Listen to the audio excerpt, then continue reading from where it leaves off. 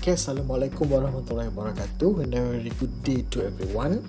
So welcome back to our class. So today we're going to learn a new chapter, okay, chapter 11, case isometric transformation. Okay, in this chapter you are going to learn 6 new things, okay, which are transformation, translation, reflection, rotation, translation, reflection and rotation as an isometry, and last one is rotational symmetry. Okay, so for the purpose of this slot, okay, this class, we are going to cover 2 things, okay, transformation and translation. Okay, before that, there are few word link that you need to know. Okay, the first one is object, image, clockwise, anti-clockwise, isometry, congruency, orientation, axis, center of rotation, reflection, transformation, translation, symmetry, vector, rotation, rotational symmetry, and order of rotational symmetry. Okay, so we're going to learn these words in this chapter. Okay, so why do we need to study this chapter? Okay, so look over here. Okay, knowledge in the field of transformation can be applied in the manufacturing and fashion design industries. Okay, vehicles design such as motorcycles, car and planes require the design of symmetrical objects. Meanwhile, fashion designers will produce different patterns in each of their design. Okay, so this is a bit of application of this chapter. Okay, so let's look at the first learning standard. Okay, so we have describe the changes of shape, sizes, direction and orientation of an object under a transformation, and hence explain the idea of one-to-one correspondence between point in a transformation. Okay,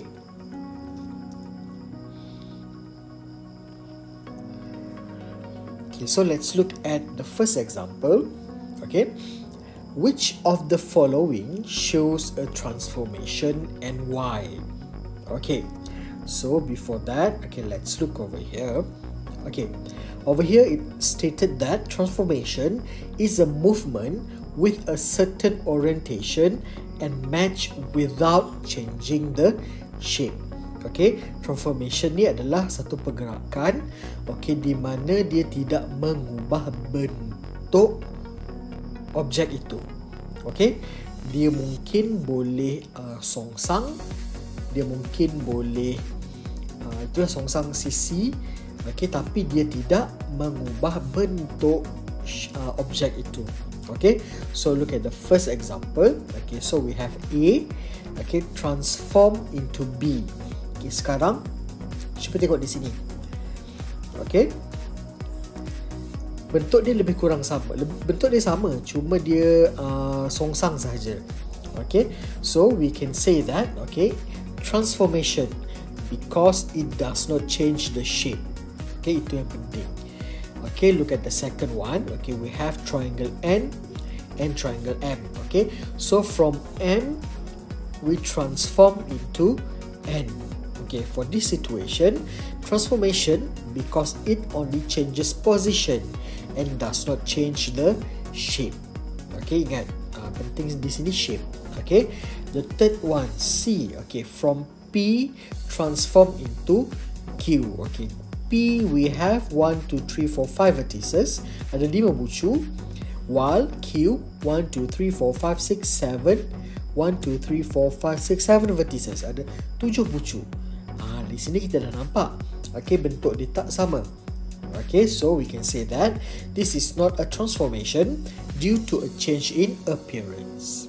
Okay, and D, okay, we have K, okay, transform into L.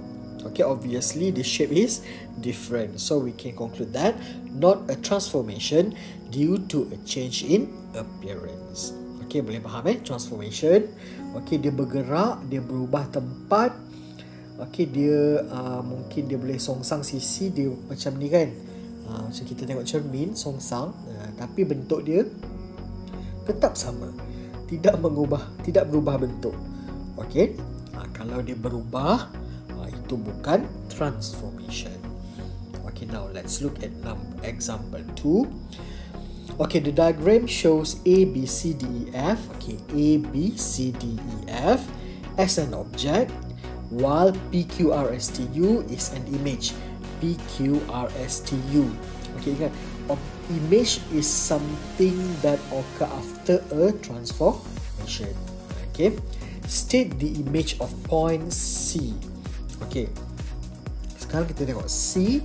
Over here is C. Okay, so we know that the image of C is absolutely this one. Boleh? T. So we can say that the image of point C is T because of the same shape but the position is different. Okay, contoh yang ni kalau pusing dia jadi L, okay, tempat dia, kedudukan dia sama, C dan L. Okay, so next the line AB. So we have line AB over here, AB. AB ni on top of L, right? Kita tahu dia on top of L shape ni. So kita tengok this one, okay, L shape kita macam ni terbalik. So kita tahu yang lebih kurang sama dengan AB adalah S, R. Okay, so the image of the line AB is RS ataupun SR lah. Okay, this is because the image has the same length. Okay, and last one, angle of BCD. Which one is BCD? Okay, BCD kita tahu angle yang kita berminat adalah yang di tengah-tengah. The middle one is the angle. So BCD. So this one. Okay, so we know that the image is inilah macam tadi kan, STU.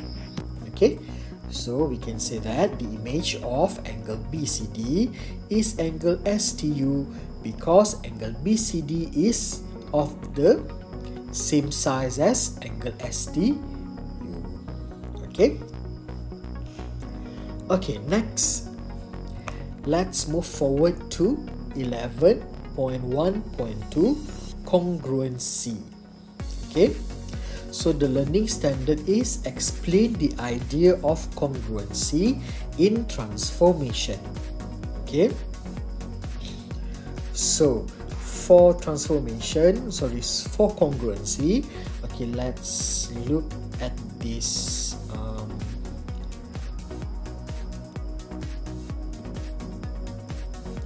Okay, let's look at this video. Okay,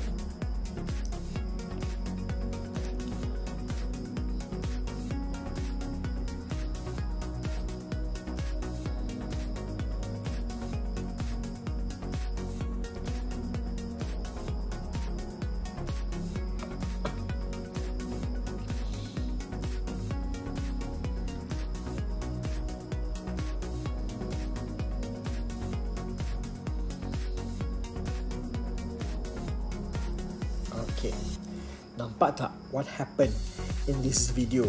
Okay, so basically we have one triangle.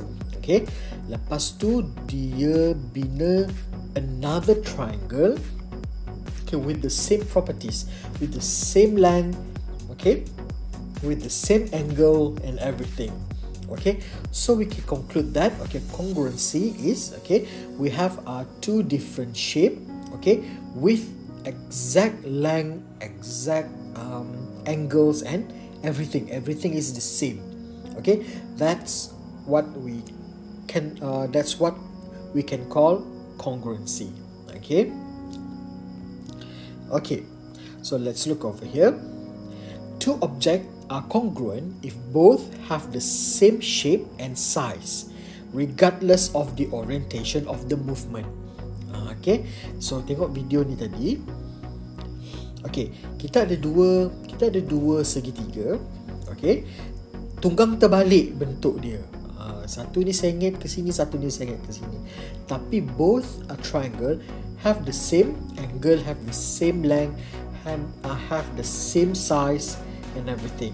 Okay, so that's what we call congruency. Okay, now let's look over here. Okay, example 3. Okay, which of these pair are congruent? State why. Okay, now we look at A. So we have two triangle. Okay, this one. Okay, this is a right angle triangle, and this one is also right angle triangle. But there are not the same size. Okay, so we can say that this is not congruent because the size is not the same. Okay, walaupun bentuk dia sama, okay, tapi size dia berbeza. Okay, so we can say that this is not congruent at all. Okay, B. So we have, okay, macam ni. Okay, satu biru, satu putih. Next kita ada dot, reflection. Okay, to the other side ni macam kita tengok cermin lah. Kalau tengok cermin, okay, ini dia punya pantulan, image dia. Okay, so this situation we can say that this is congruent as they are of the same size, although the position and orientation are not the same. Ingat tu okay, congruency, okay, dia tak kisah dia punya position and orientation as long as they are the same size. Okay. Okay, so I want you to try self-practice 11.1. Okay, number 1, 2, 3 and 4. Okay, mudah saja. Okay, 4 soalan awak just tengok bentuk-bentuk dia. Okay, then state congruent or not. Okay, transformation ke tidak. Okay. Okay, now let's move to next subtopic 11.2. Okay, for 11.2, the first learning standard is recognize translation. Okay, so what is translation? Okay, so let's have a look at this page. Translation. Okay, so what is actually a translation? Okay, a translation, apa yang saya boleh katakan, dia benda yang sama, objek itu, tetapi it moves upward, downward, or to the left or to the right. Okay, dia masih objek yang sama, cuma dia bergerak ke atas, ke bawah, ke kiri, ke kanan, ke depan, ke belakang. Okay, dia tak akan berpusing. Okay, for example, okay, let's look over here. Okay, contoh saya ada point A. Okay, point A is, okay, 3, 2. Okay, for example, we have point A. Okay, now point A, the coordinate is 3, 2. Okay, so we have this one arrow. Okay, we can call this arrow as vector. Okay, for example, kita kira okay, this vector, okay, we have, okay, how many unit in x-axis? 1, 2, 3, 4, 5, 6. Okay, so we can write it as this column vector. So 6, and then for y-axis, in y kan, in y we have 2 box. Okay, 2 unit. Okay, so the translation of this vector is 6, 2. Okay, sekarang tengok okay, kalau kita menggerakkan segitiga ini mengikut vektor ini, okay, sekarang kita tengok apa yang berlaku. Okay, for example,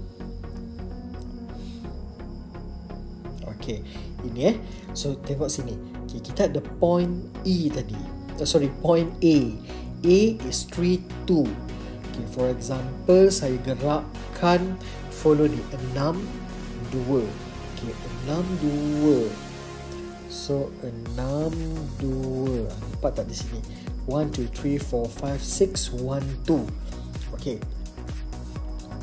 apa yang akan berlaku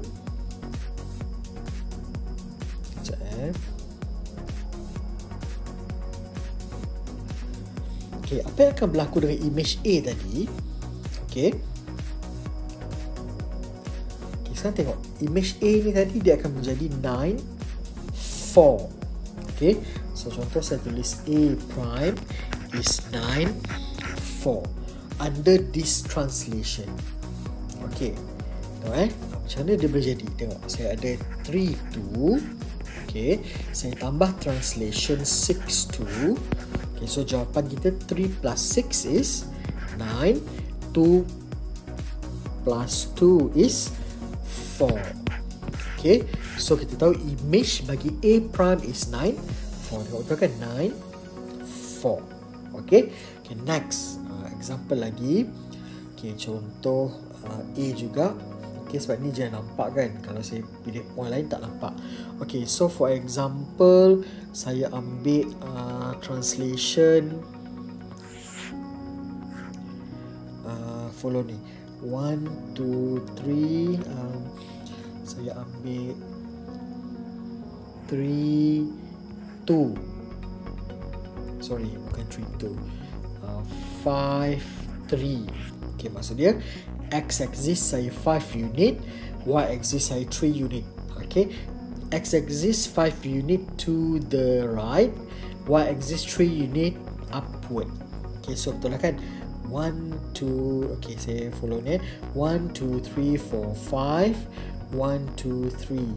Okay, so ke sini. Betul kan? Okay, nampak ni. 1, 2, 3, 4, 5. 1, 2, 3. Okay, nampak tak image A ni tadi dia akan pergi ke sini.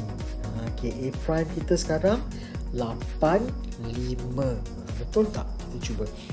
Okay, asal tadi kita ada 3, 2 kan? 3, 2 plus 5, 3. So, kita ada 5 plus 3, 8. 3 plus 2, 5. Betul tak? 8, 5. So, 8, 5. So, ini adalah contoh translation. Okay. Okay, now, so let's look over here. Okay, translation is the transfer of all points on a plane in the same direction and through the same distance. Okay, kalau contoh ni tadi segitiga kan. So, kalau segitiga, satu saya gerak, dia akan gerakkan semua sekali. Tengok balik ni tadi kan. Oops. Tengok dia bergerak. Okay.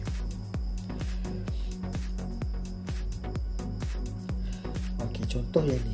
Saya gerakkan A, dia bergerak semua sekali dengan image dia. Okay. Saya gerakkan B. 1, 2, 3. Nampak tak atas pun bergerak juga. Contoh saya bawa dia ke bawah. 1, 2, 3. Nampak tak? Yang ni pun bergerak sekali. Contoh saya turunkan C. 1, 2, 3. Bila saya gerakkan C, image dia pun bergerak. Itu translation. Okay. Okay. So, okay, with a translation, object and images have the same shape, size and orientation. Okay. Okay, now let's look at example 4. Okay, identify which diagram shows translation. Justify. Okay, ingat tadi saya katakan translation objek yang sama.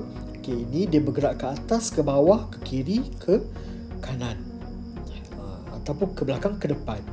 Itu translation. Dia tak akan mengubah bentuk dia. Okay, kalau muncung dia ke depan, semua ke depan. Okay, so for A, we can conclude that translation because the shape, size and orientation are the same.